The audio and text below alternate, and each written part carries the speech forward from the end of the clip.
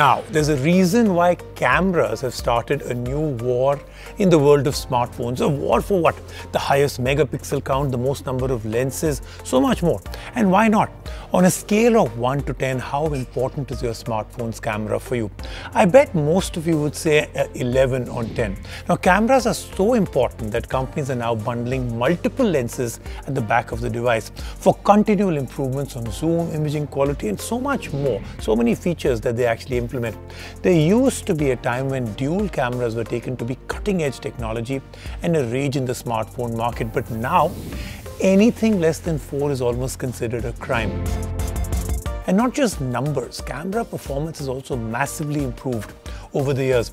We now have dedicated modes for things like low light or at night shooting high quality video on our phones and whatnot. It's a long list now.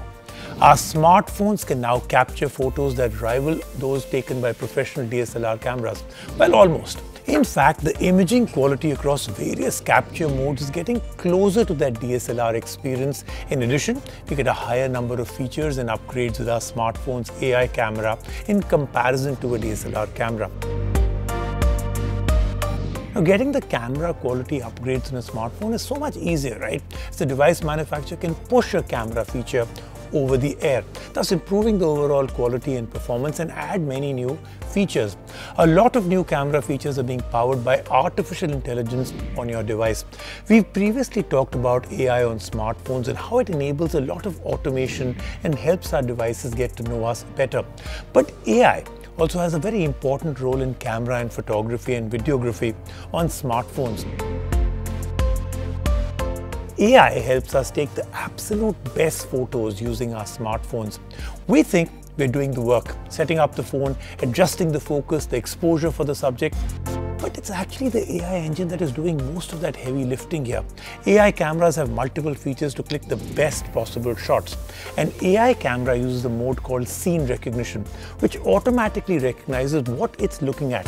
Point your camera towards a plant and it actually knows that's a plant. Pointed towards a building or a sunset or peaks laden with snow, the camera knows what it's looking at. Now, scene recognition automatically adjusts many things on the camera like exposure, lighting, white balance based on what the camera is looking at, and it actually then makes sure you get the best possible shot. Scene recognition is not the only thing that an AI camera does. Whenever we take, let's say, portrait shots, the background is blurred and the subject is kept in focus. AI helps in perfect edge detection while taking those very important portrait shots. Now, it also helps in face recognition to ensure that the right things are kept in focus and the background is not suddenly taking center stage. Some other features of an AI camera are beautification and object tracking. Beautification is when the camera automatically enhances skin tone to make it look smoother. I know people who don't take a photograph now without beautification enabled. Object tracking also very important when you're shooting video and the objects move really fast. For example, a cricket match or maybe you're watching F1 racing and want to record the object that is actually in motion. Object tracking helps to keep the most important things in focus. Now, all this artificial intelligence requires a dedicated neural engine inside the smartphone to give the camera the power it needs for the best results.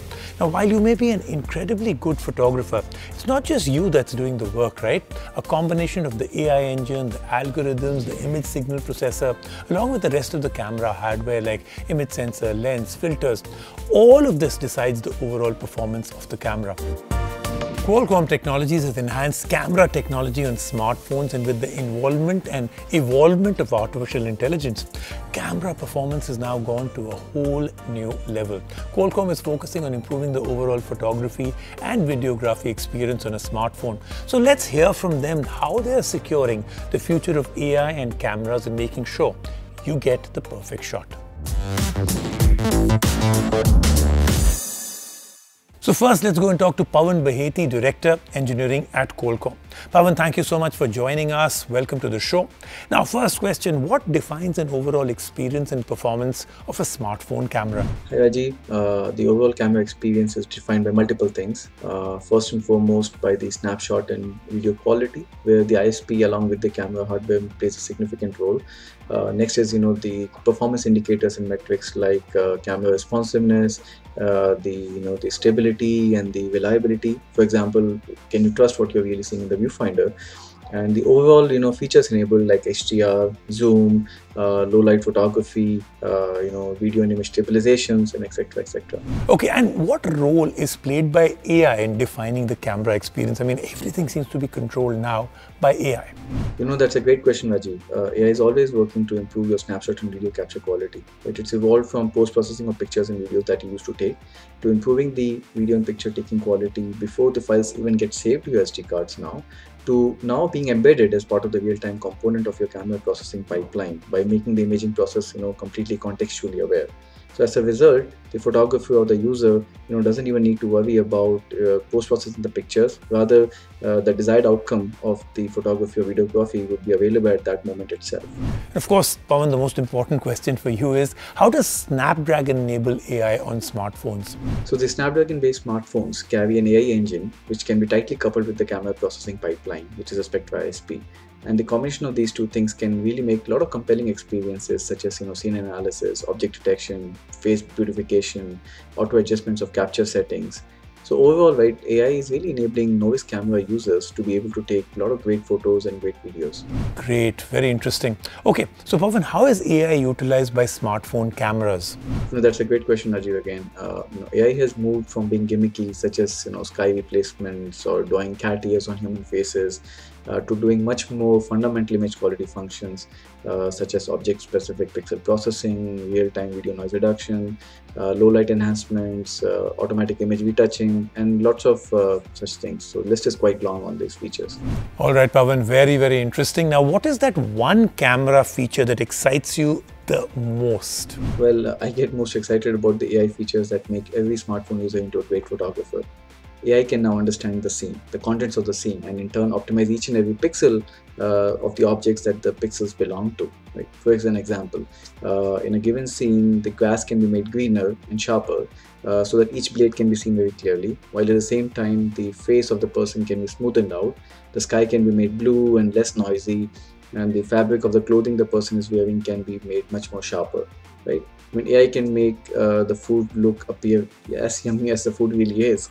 Right, so all of these can be done in an instant without the user even to think about it. Joining me today is Shivam Ranjan, Marketing Head for Motorola India. Congratulations, you have quite a portfolio and a number of launches coming about. Moto G10 Power, Moto G30, and of course lots of other things happening also. So I'll start off with my first question. Tell us a little bit about all these new exciting products and what the consumer should expect. Hi Rajiv. Really excited with the launch of these two great devices from Moto G family's 10th generation of devices. The G10 Power, in fact, is an India-first device which comes with best-in-class features such as a massive 6000 mAh battery, a 48 megapixel quad camera setup, and a Snapdragon 460 processor. And with the G30, we again have a class-leading set of features, including a 64 megapixel camera, a great 90 Hz display, and a Snapdragon 662 processor.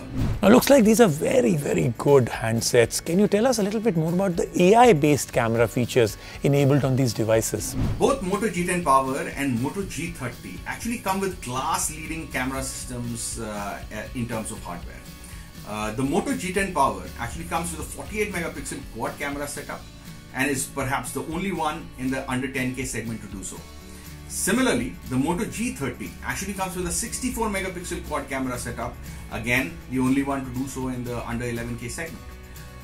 In addition to this great hardware, we've also used the AI capabilities of the Snapdragon chipsets which are available on both these devices to enhance the camera experience even further. Both the devices come with our latest UI for the camera, which is UI 3.0. And they come with great features such as auto smile capture, AI-enabled scene detection, smart composition, and spot color for videos and photos both. Now, all these features make life convenient and fun for the consumers. Very interesting. Now, can you explain a bit more about this whole auto smile capture feature and what role is played by the processor in implementing it? For example, when you have to take a picture with all your friends and family, and when all of them are smiling, the picture gets clicked automatically. That's auto smile capture for you. Thank you so much for joining us on the show, and we look forward to more launches from you.